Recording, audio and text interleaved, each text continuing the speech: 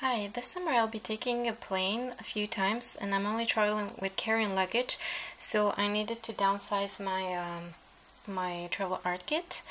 And so I was trying to make it as compact and lightweight as possible while still having a lot of variety to choose from. So let me show you quickly around. This is a clear pouch which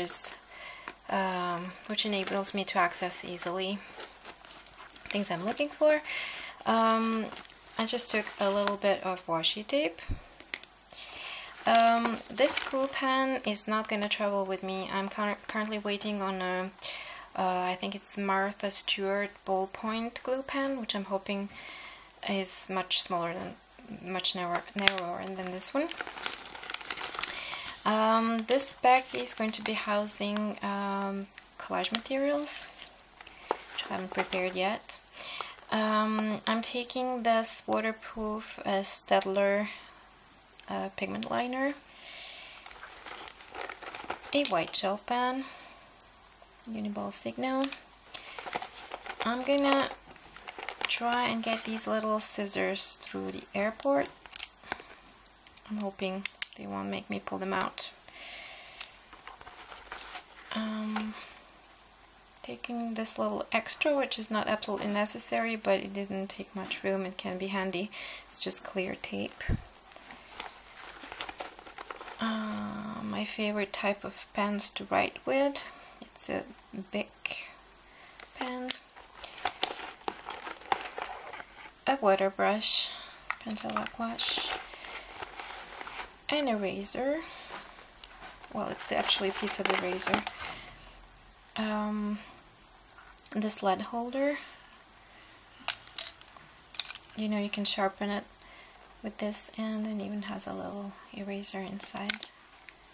On this side. There you go. My multi-8 pen. Who is this by? I think it's by Pentel, I'm not sure. And I just finished making this little book. I'm not happy at all with the closure. See, I already stained it, so I don't have to worry about that.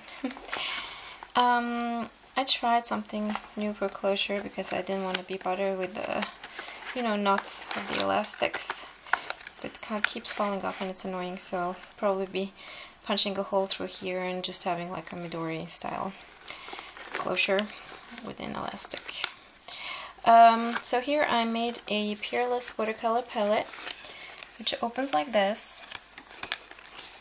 So I have more room to add either more colors, different colors, or to repeat the colors I prefer. And I can still access everything, whichever page I'm on. I'm taking 2 of those clips to be able to hold my pages if it's windy or whatever. I can also use it as a pen loop. And I think that's about it. There's just a little sort of hemma paper clip in case I want to mark my page for whatever reason. Okie dokie. I hope this is gonna work out for me.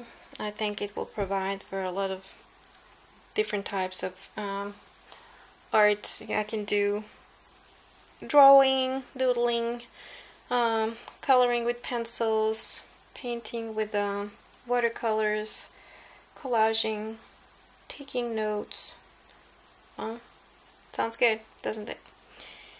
So please tell me what you think about this and if you have any ideas or suggestions.